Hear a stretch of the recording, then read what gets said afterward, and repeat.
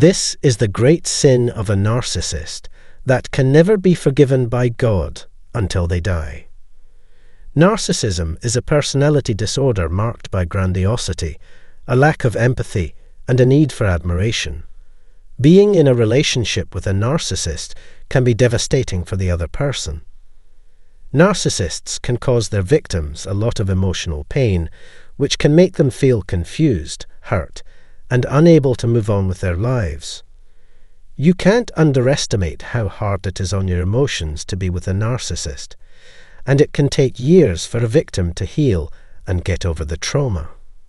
One of the most important things to know about relationships with narcissists is that they are very unfair.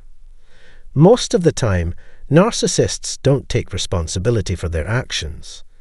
Instead, they blame their victims.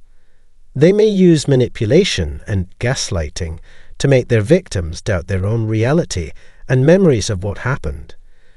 This can make victims feel confused and unsure of what happened, which can make them feel even worse emotionally. When a narcissist is done with their victim, they move on quickly and don't think twice about it. They might throw their victim away and treat them like trash, as if they never knew them. This can make the victim feel hurt and confused as they try to figure out what went wrong. Narcissists often don't care much about other people and see them as nothing more than things they can use for their own good. This lack of compassion and care for other people is disgusting and hard to understand. In this section, we'll talk about the 7 cardinal sins that narcissists commit and the ways they try to avoid taking responsibility for their bad behavior. Click subscribe if you want to get new information and read the rest. This will help raise awareness and keep the conversation going. First, narcissists are the worst kind of people who drain your emotions.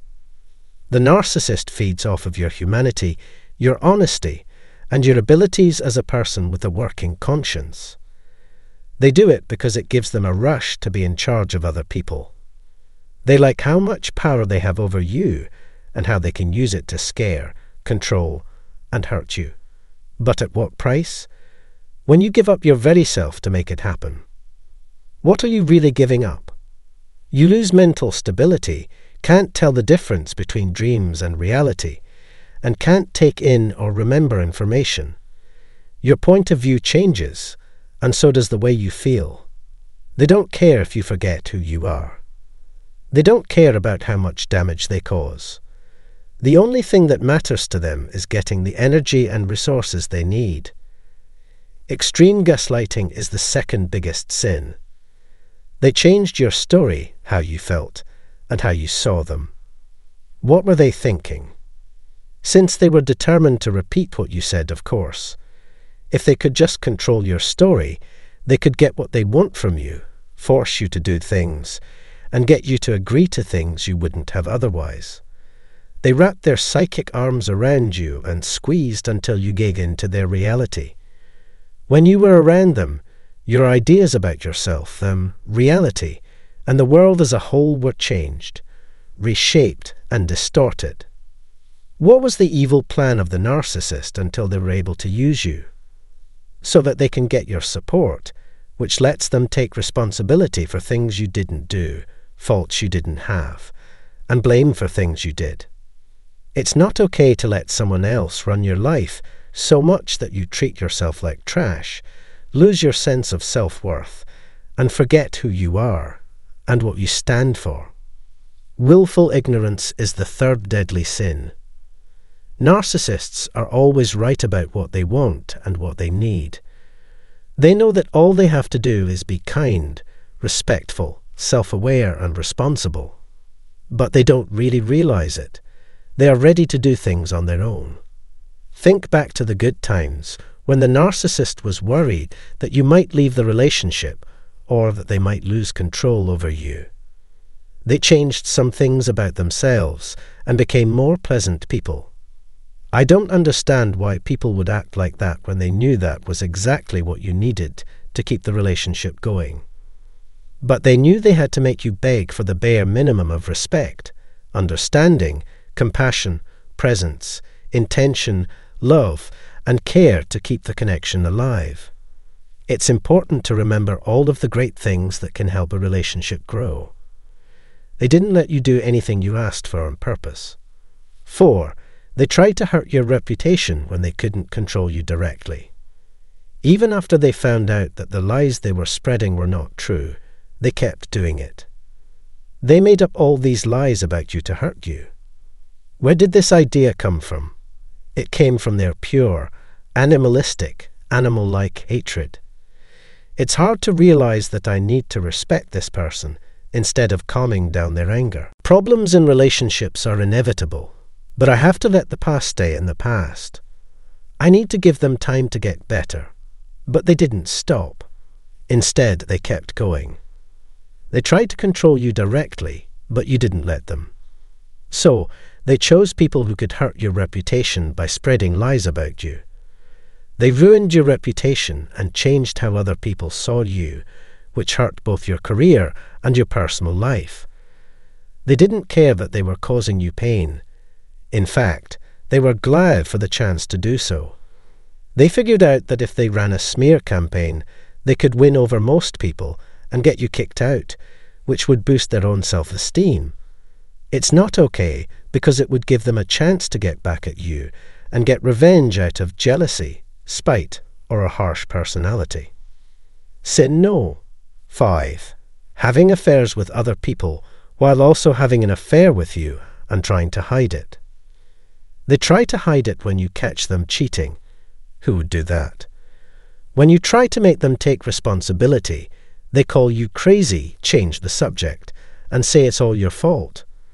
A person who has no feelings. Because I think this is the behavior of a bad person, not a person with a disorder. I'm not ready or willing to think about the disordered part of their personality right now. This is an awful thing to happen. Evil is doing something you know you shouldn't, knowing that the other person is your partner, and that if they found out the truth, it would hurt them. And when they find you, you try to make them look bad. If you're not bad, I don't know what you are. I don't know what's worse than that.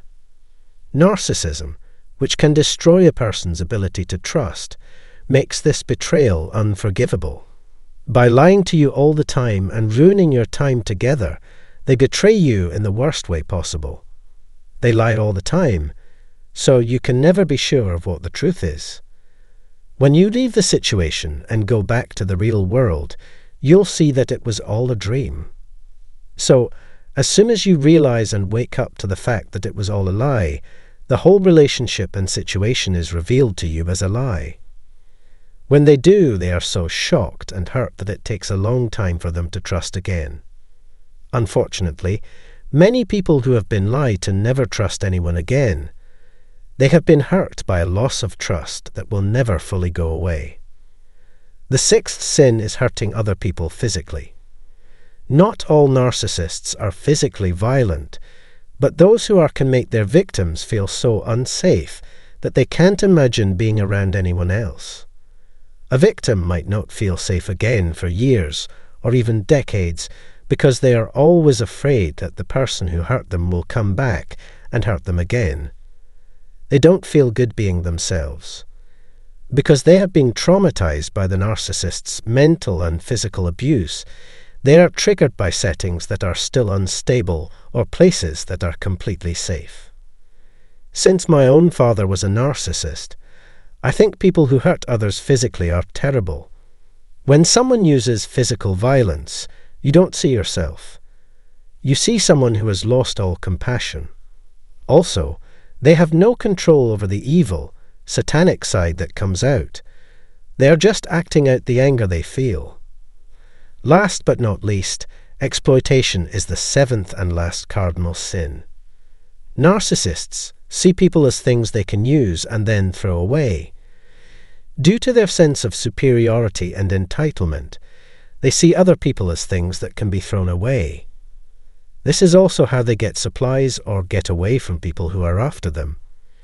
When they go after someone, it's not because they care about that person, want to get to know them, build a relationship with them, or make a positive difference in their lives.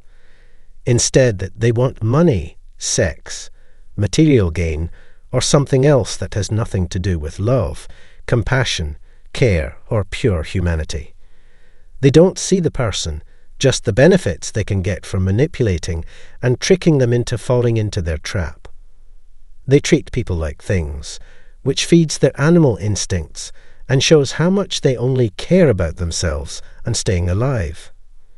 Exploitation is a complicated subject, and we'll talk about it more in a later episode. I hope you liked this episode, if you are still with me. Please let me know what you think in the comments, and if you liked it, please like it and share it. We'll keep talking about this in the next episode. Start making things better. So the conclusion in this video, the impact of being in a relationship with a narcissist. Narcissism is a personality disorder that is characterized by grandiosity, lack of empathy, and need for admiration. Victims of narcissists can experience a lot of emotional pain and may feel confused, hurt, and unable to move on with their lives. Narcissists often use manipulation and gaslighting to make their victims doubt their own reality, making victims feel worse emotionally. Narcissists do not take responsibility for their action and often blame their victims, saying other people as things they can use for their own good. Victims often struggle to heal and get over the trauma. The 7 cardinal signs that narcissists commit and the ways they try to avoid taking responsibility for their bad behavior. The first sign is that narcissists drain the emotion of those around them, using their power to scare, control, and hurt them. The second sign is extreme gaslighting, where the narcissist changes the victim's story, feelings, and perception of reality to control them. The third sign is willful ignorance, where the narcissist believes they are always right and only do things on their own terms. The fourth sign is that narcissists may try to hurt the victim's reputation when they can no longer control them directly. Thank you for watching this video. Don't forget to click like, share, and subscribe to the channel. See you in the next video.